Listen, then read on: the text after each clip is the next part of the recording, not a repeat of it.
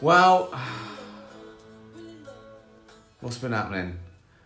First of all, thank you for all your well wishes and inquiries about my little incident. So, what happened was, when was it? What day was it? Wednesday night. About 1 a.m. at night, I'm asleep. Oh, and a pain in my sort of side woke me up. Like a shooting pain. Oh, I mean, that never happens. So, oh God, what was that? And it happened again. And my first thought was obviously liver cancer. Right? And in the middle of the night, that praise, you're convinced, well, that is it. I've blown it, you know. And I got another pain that, oh God. And then I felt sick. And I went to throw up, but I couldn't. Which I thought, oh, maybe it's stomach cancer. Right? And then I couldn't be sick. There was nothing there. But the pain of the vomiting was incredible. It was an intensity. And you forget how bad vomiting is. You know what I mean? You just forget how fucking awful. I mean, never mind the illness and thinking you're going to die. You can't breathe. And I think I'm going to choke. I think that I'm not going to get my breath back between it. And the spasm, like the next day, even when I was over it, if I coughed, my ribs, I thought, oh, I've ripped my stomach line in here. So, right, all this is happening in my head as well. And then that happened a few times, and I started sweating and cold sweating. I thought, what is this? It's coronavirus. I've had that before. I called it off one of my nieces, or great nieces, one Christmas. They were, everyone got ill. And again, that happened in the middle of the night as well. So I sort of started recognising it. Oh, Jesus. That didn't stop me thinking at one point that it might have been radiation sickness. I just thought, well, it could be. You know what I mean? You never know. Someone might have been walking behind me with a bit of plutonium once. Right? But anyway, I was pretty sure after a couple of hours this was coronavirus. So I was trying to fight it then, and then it started. The other end started, which is a relief, really, because I'd rather it come out that way than fire on my face. You know what I mean? Because diarrhea, you go whatever. You go, it's not me. I can't. It's just happening, right? Emptying, like just pulling the plug. But oh yeah, I think everything. I'd rather everything came out that way. And then I was still sort of wretched as well. And then nothing was coming, and then a bit of sort of brown stuff. I thought, fuck me, is that bile? Or am I vomiting from my arse? Right? Because I know sort of too much but not enough. Because like I knew that a cyanide poisoning makes, reverse peristalsis from the bowel. So you die of vomiting your own shit, right? So I thought, I've had some cyanide. But anyway, in general, give me diarrhea over vomiting. Not even vomiting, retching without the relief of sick. Is this interesting? Is this what you tuned in for? Fucking hell. Has anyone talked about sick and shit as much in any broadcast ever? So anyway, it was at 1 o'clock, 2 o'clock, 3 o'clock rock, and it's both ends, right? And I know a lot of people during coronavirus, they've told me that they were sitting on the toilet and throwing up in the bath. Now, because I've got a bit of cash, my bath is fucking miles from the toilet, right? So I couldn't do that. So I was having to spin round. I was trying and time it. I'd go, no, quick, sit down. So The old Roxy Music song, Both Ends Burning, springs to mind. So anyway, then I couldn't even, water made me feel sick. I couldn't even rehydrate because water gave me the sort of urge to throw up and it hit my stomach. And then eventually, what worked, I had a Lemsip and a Gaviscon, is it Gaviscon? And it sort of worked for a while. I could lay down without wanting to be sick. If I moved, I wanted to be sick, but I could lay down. And it was all over by about 6 o'clock that morning. I still couldn't get up. I couldn't eat. So I think I got up about, I had half a banana for lunch in bed. And I think I eventually got up about 3 o'clock that afternoon. And it was all over. I still felt weak. I mean, I couldn't even face a beer till about 8 o'clock that night. So, yeah, that's the story. Unbelievable. Don't want that again. That's the other thing, you know it's going to happen again one day, don't you? You know it's going to, you know. Anyway, questions. Clem, last week you sold out the Hollywood Bowl. Do you have to pinch yourself sometimes? Yeah. Oh, it's still surreal. Particularly that is a particularly surreal thing to do. For a British stand-up comedian to play the Hollywood Bowl, let alone sell it out, is pretty amazing. But yes, I don't take any of this for granted. I wake up every day thinking I've got to do something here. Got to keep, you try and keep improving, keep interest in it, and you're grateful. No, I'm not one of those that thinks I can do anything and it just lasts forever. You have to work at it. In fact, in a way, it sort of gets harder because you're judged by your last thing. So the better your last thing is, the harder it is for you to beat it. So yeah, I do. I can't believe it. I mean, I always look back to my beginnings, really. I'm very, very grateful, and I know how lucky I am in a way. Because there is an amount of luck. It could have happened to someone else. There's loads of people that are as good and work as hard, and it doesn't happen. Yeah, of course I did. Chloe, what was the best thing about playing the Hollywood Bowl? It being over, if that makes sense. Even before I went on, I knew that it was like a parachute jump. You can't really enjoy it on the way down, particularly the first time, because you think, what if this parachute doesn't open? And then the parachute opens, and you can enjoy it a bit more, and then you land, and you go, oh, I didn't die. And then the endorphins kick in, you go, oh my God, that was amazing. That was amazing. Because you didn't die. And you sort of almost enjoy it in retrospect. Does that make sense? So yeah, doing the achievement and doing it. And then you look back, it was a beautiful night. Everyone had a great time. Yeah, it was surreal. It couldn't have been better. Keena, do you get any anxiety before playing gigs at massive venues? Yes. Such as the States. If so, how do you deal with this? Well, if you mean the Hollywood Bowl, yes. And I don't usually. People say, do you get nervous for a gig? And I say, no. I'd never get nervous for a gig. I know what I'm doing. The warm-ups, I don't laugh or not, but that's what it's about, and you enjoy that. And then by the time you're playing arenas, you know it works, and it sort of works every night.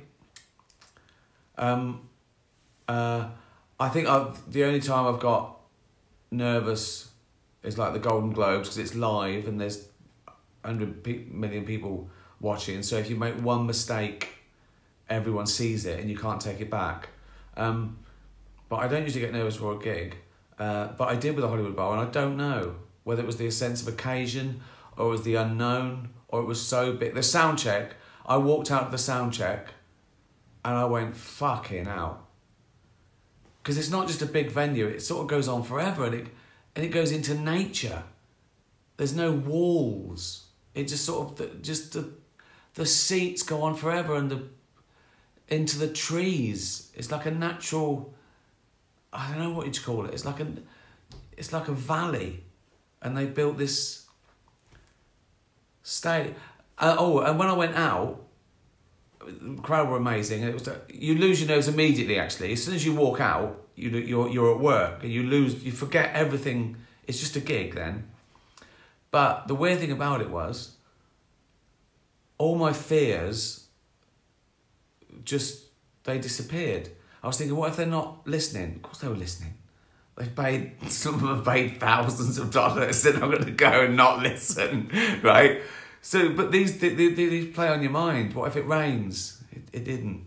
First of all, I said when the promoter said, I said, what about the echo? So big. Well, there's no echo because there's no walls. Oh yeah, of course. Science. So it was great immediately. But with the thing that it's built in, like an aircraft hangar, like the shape of like a sky dish, right?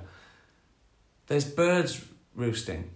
So I went out, and there's the roar of the crowd, but all these birds were sort of woken up. So the crowd couldn't hear them, but I could hear. I was like playing a gig in an aviary. It was quite sweet. It was quite like a Disney cartoon. So yeah, I don't usually get anxious, but I did there. How do you deal with it? You just got to go. It's what's the worst that can happen? You don't have to do it once. You know, you're not filming it. It's not like, you know, I've got to get everything perfect. You just play with it, and you're just going to work, really. You just got to go. You're going to work, and you think, oh, what a privilege! This is a privilege. This is amazing. But the thing that gets me through it is, they've paid money to see you. They want to like it. You know what I mean? 20,000 people don't buy a ticket to go there and go, this is rubbish. You know, they're your fans, really.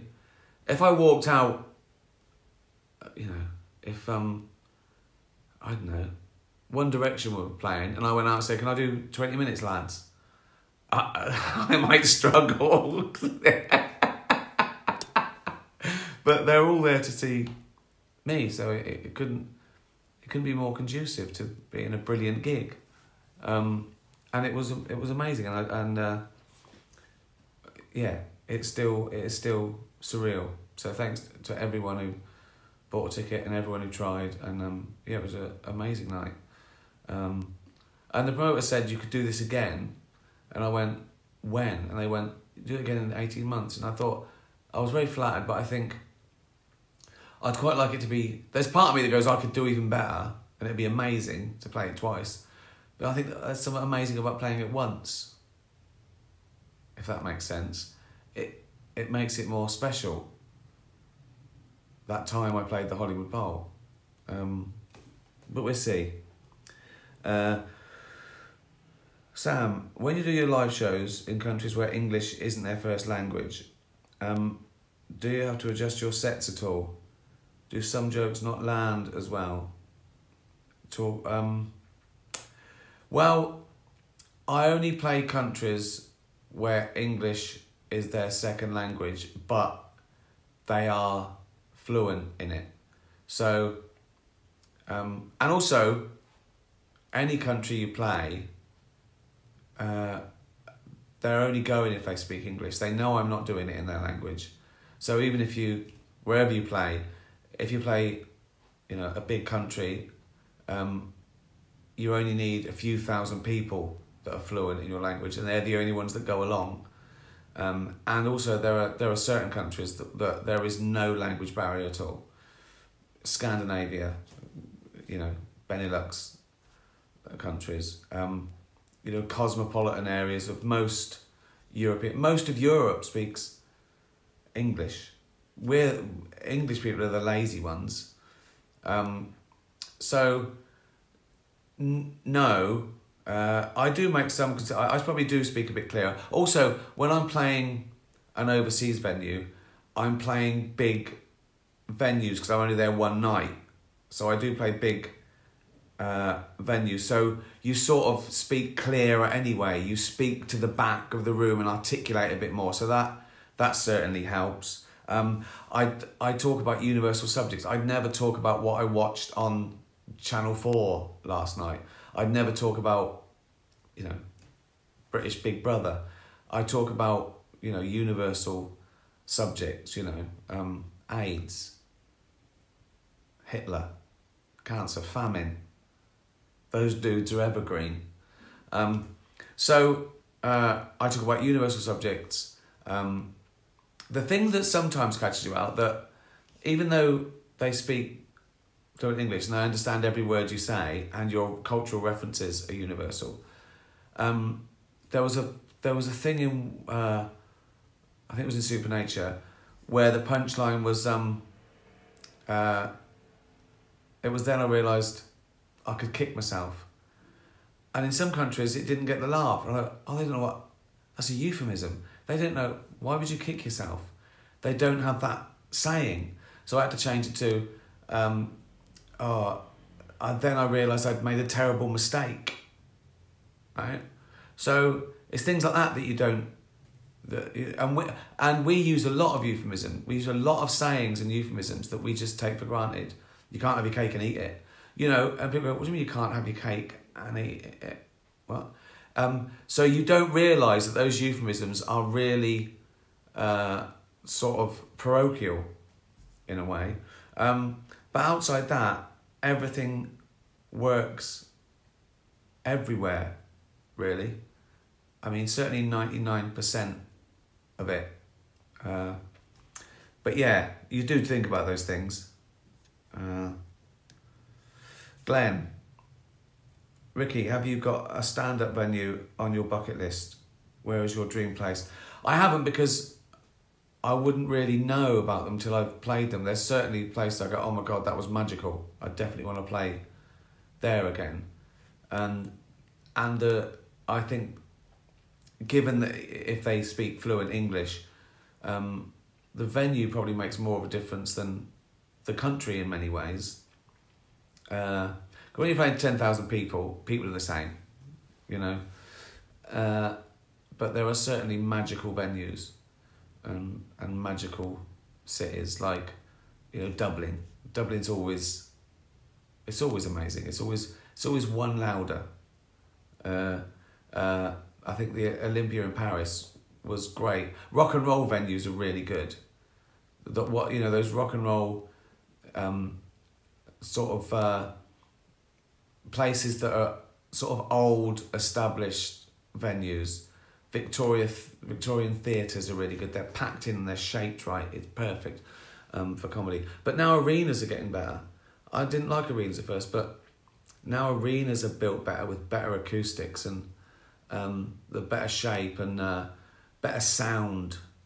And with the big screens, it's almost more intimate because they're at the event, and they can look up and see your facial expressions that they couldn't traditionally.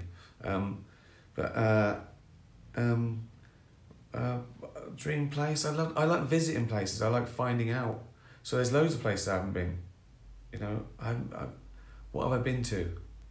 I can't even work it out. A few % of the world. I heard. I think Afterlife certainly is big in South America. So I'd love to play somewhere like Argentina one day. It's just too far, isn't it?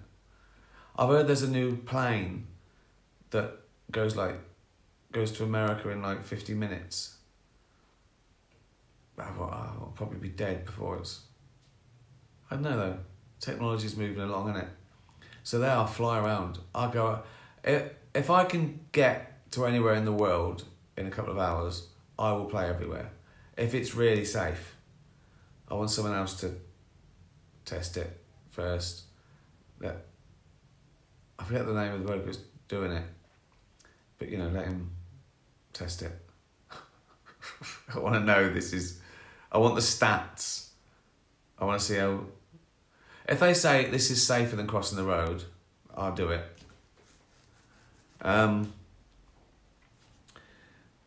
Richard, are you a vegan for health or political reasons? Well, neither. I think you mean ethical reasons. I'm a vegan because of ethical reasons. I think it is probably healthier in certain aspects, particularly for, you know, things like colon cancer and probably obesity and cholesterol, certainly. But you can be an unhealthy vegan. I'm living proof. And you can be a very healthy meat eater. So it's not that. No, it's ethical reasons. I couldn't sort of live with myself anymore. I tried to convince myself that it was okay being a vegetarian, but then I found out what has to happen for you to have eggs. Like they fucking gas the baby male chicks or liquidise them just because they want. It's horrible. And I told myself that I only ate free range, and I found out that free range meant they have to have 2 feet instead of, you know, bolted in a cage. And then dairy, I just couldn't, and I don't go around lecturing people about it because I think it's a slow process, and I think people dig in if I started lecturing people, telling them they're bad. And also I think there is something to be said with, even if you're wrong, you know, that vegetarianism isn't any more ethical than, you know, eating meat. I think it's a step in the right direction psychologically, because I think all you can do is be better than you were yesterday. That's all. Just change the world a little bit, and giving up meat does make a difference to the world. There's this stat that if you eat meat every day, if you give up 1 day a week, we could feed another 100 million people, because just the amount of water and grain it takes to feed a cow to be eaten by a certain amount of people is like ridiculous times the amount of the nutrition you can get from plant-based things, you know, cutting down rainforests to feed cows and stuff. But, you know, I don't want a virtual signal because I think that annoys people and it puts them off and it makes them feel bad. And I just think you've got to change. You've got to change for your own reasons. But yeah, I do it for ethical reasons as opposed to health. I mean, it wouldn't make sense, would it? To eat plant-based stuff for health and then drink a bottle of red wine.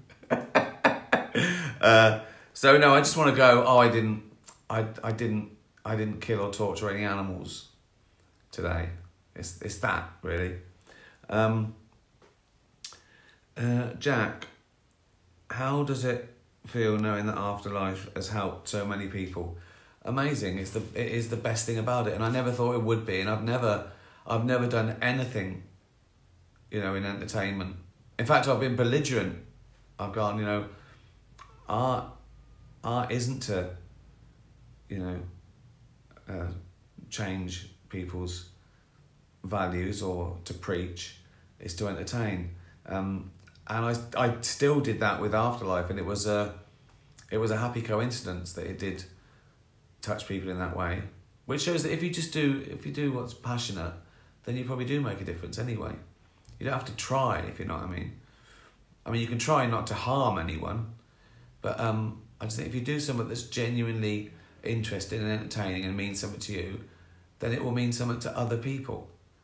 But yeah, it feels, I mean, just the sheer amount of people that watched it. I've heard it's like 125 million now, which is crazy. And that figure is who watched the whole series. I know that some, I think it was like BBC iPlayer, when they say that, 12 million people watched this show, I looked at it, what they actually mean is that if it's like a 6-part thing, they mean that 2 million people watched each episode. So they go, that's 12. No, it isn't. That's 2 million people watched the whole episode. If I did that with Afterlife, what would that be? It'd be like 700 million people. No, 120 million people watched the whole show, which is staggering enough. Yeah, and that's what makes me worried about the next thing. What if the next thing I do only gets 50 million? I feel like a fucking failure. I see these boy bands, right? So these poor boy bands, and they're all at 17, and they've had 3 number ones. And I know that when they get a number 2, their record company goes, "You bad boys, you fucking give us fuck off. You're getting no more money. There's some other kids here."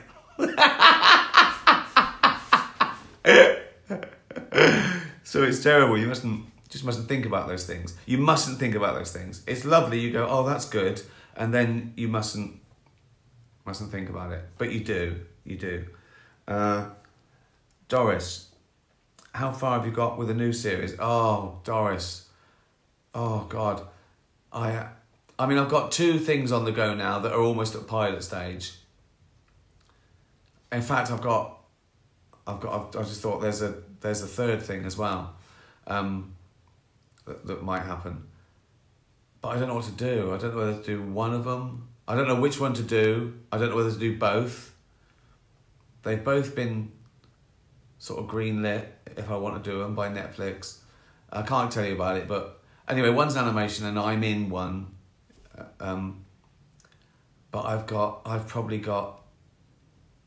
the idea and the synopsis, and I've probably got a cobbled together a pilot script. But I'm enjoying stand-up too much. I would be happy to never do another show again. It's got to that stage.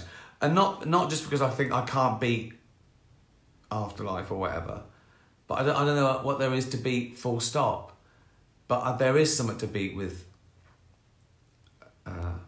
stand-up. I can change it every night. I can go with the flow. I can see the world. I feel that I'm braver in stand-up than anything else I do as well. But I do love the other thing as well. I also feel guilty.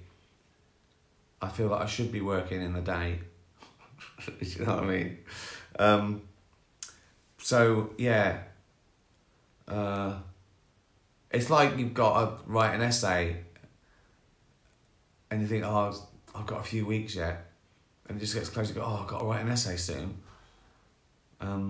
That's why I never give myself deadlines, because that would just stress me out. I'll do it when it happens, or not. And there might be another idea that comes along and beats them both, so I don't know. In fact, there isn't one other idea, I've got 4 ideas, right? Spotify have sort of approached me a few times actually, and I've had a couple of talks to them, and I really want to do something with them. And I don't know what I want to do. But I thought, would this work? Would this work if I did it on Spotify, like a half-hour show of me answering stupid questions? I think I got 500 million subscribers. What would someone on Spotify just come across this and go, "Why is he talking to fucking cats and dogs?" You know what I mean? I don't know, is the answer. But I've got stand-up to do first. That's what I've got to do first. Gunnar, you have decided to start your own society. Here we go. See? Questions from dogs. You have decided to start your own society. You are the king, Natch. Of course I am. If I start my own society, why would I make myself the road sweeper? What would be your first rule you would put into place? Interesting. I suppose you've got to save the planet first, haven't you? Sustainable energy. I think people, as opposed to going around thinking that we've just got to stop all fossil fuels, I think we've also got to go, and this is in its place. You can't lecture poor countries about not using fossil fuel. You can't go to a continent of 1 billion poor people and go, "You can't do that anymore," unless you've got something else to give them. So we've got to come up with an alternative to that's ruining the ozone layer, because we have got to save the planet. We've destroyed 70% of all animal populations in my lifetime, and it's you can't screw up the ecosystem like that. You've got to put something back. So I think I'd try and do that. I mean, I'd encourage plant-based diets. I think that's getting better. Again, when someone's tasted a vegan burger, they're not going, oh, there's no anus and bone and ears and you know what I mean? They go, it tastes like a burger. It's the tomato sauce and mustard and bread and onion and, you know. So I'd encourage that, because that would save a lot of lives and save the planet. And I'd introduce a welfare state, so everyone's got a chance, whatever your background, whatever country you're born into, that's no fault of your own, whatever your family you're born into, that if you get ill, you can be seen. There's enough money to go around. So yeah, sustainable energy, plant-based diets, a welfare state, including education and healthcare. I think that's where it's at. And adopt. If you get a dog, adopt it. Right. Leslie, everyone loves Derek. If you ever decide to do one-off special, begging question, would you consider creating a soulmate for him? I do think about doing Derek again, because I love it so much, but I think I shouldn't, so I probably won't. But yeah, I when I end a series, I always give a little bit of hope and happiness. And yeah, it's amazing. The success of Afterlife has reflected on Derek as well. I think Derek went up like 40%. Derek is bigger now than it was when it first came out. The beauty of Netflix. Well, that's about it. I'm better now. The jet lag still hasn't gone yet. I think I've got one more day of that. That's a weird thing. Cheers, everyone. Thanks for watching. Thanks for watching my shows and this. Be kind to animals. Tatty bye, everyone. Tatty bye.